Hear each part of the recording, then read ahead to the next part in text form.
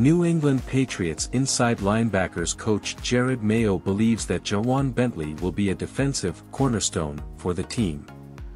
Bentley, who no longer wears number 51, was selected in the 5th round of the 2018 NFL Draft and had a rookie season interrupted by a biceps injury. Since then, he has been named team captain twice and led the Patriots in tackles in 2 consecutive seasons. Bentley had a strong performance last season, totaling 125 tackles, 3 sacks, 1 fumble recovery, and his 2nd interception since entering the league. He remained on the field for 80.2% of defensive snaps in all 17 games.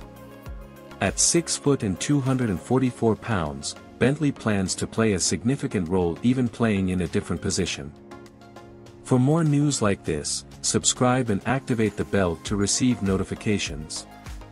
Mayo, a former team captain and NFL Defensive Rookie of the Year in 2008, praised Bentley's leadership skills and said he will be a big cornerstone in the Patriots' defense rebuilding after the retirement of safety Devin McCourty.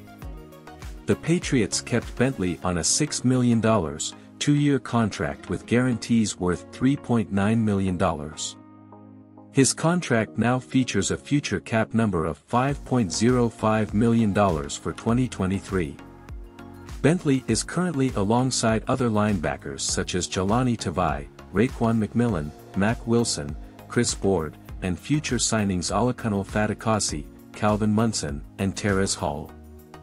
Mayo highlighted the importance of communication among players and said Bentley is competent enough to make the right calls on the field.